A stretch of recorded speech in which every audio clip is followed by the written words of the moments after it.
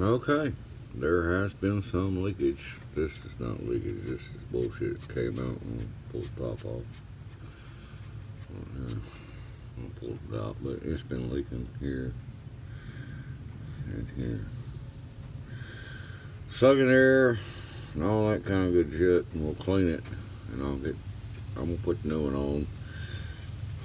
The damn radiator line runs through the damn thing.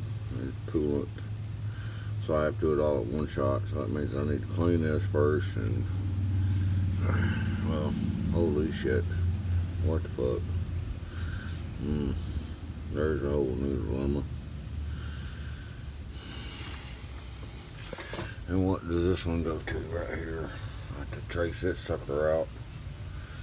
Let's see. But there you have it. I'm in the process of changing out the throttle body, and it would behoove you to know your vehicle just slightly and pick up what you need, because get it off without having to take the radiator, the top radiator hose off right here. You have to take the bolts out, which is nothing to it once you do it. There we go. Alright, see that in? You need a set of sockets. I got them up here somewhere. Hell, this was a very long time ago, but there you have it. Quick swap out. Look at that. Boy. Kind of makes you wonder. I ought to get some good gas mileage and all kind of shit out of this thing once I get it cleaned up and get it running.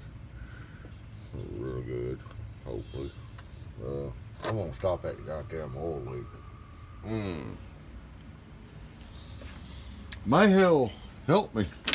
But this is next. We're gonna clean out the intake.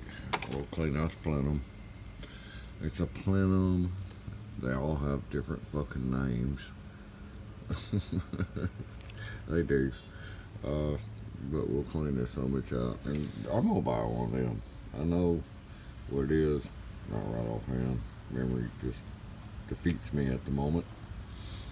I'm gonna get one of them and put on. It has something to do with fuel.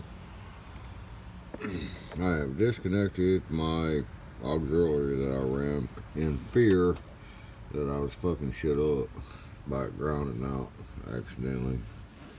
But that should have, like, give me a sign over here somewhere. My PCM is here, and I got a switch coming. I changed out the mass airflow. That was a year ago. I changed that son of a child. I know ain't nothing there. And I did the water pump, the alternator, and the fuel pump, and every goddamn thing else you can think of on this truck, including the flex plate, starter, and those damn transmission lines that are a pain in the ass to connect back.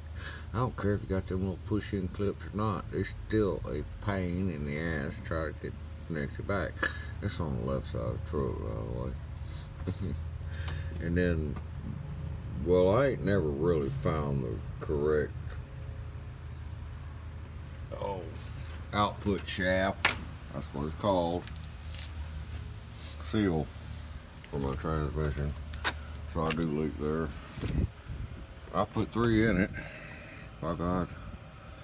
But I had a whole new universal joints and the drive shaft balance and every damn thing that you could think of when I put that rear end in. There's the new rear end.